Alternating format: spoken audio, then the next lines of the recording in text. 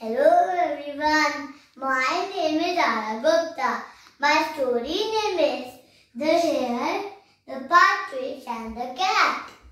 Once upon a time, there lived a partridge in a hollow of a tree near a pond. It loved to eat fishes. One day in summer, the pond dried up. The partridge flew away in search of food. After a few months, rain came, and the place returned to its glory and greenery. One day, a rabbit passed by that tree. It loved that place.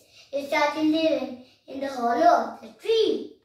The partridge returned to its place and saw the rabbit is living in the hollow of the tree. Then they both began to fight.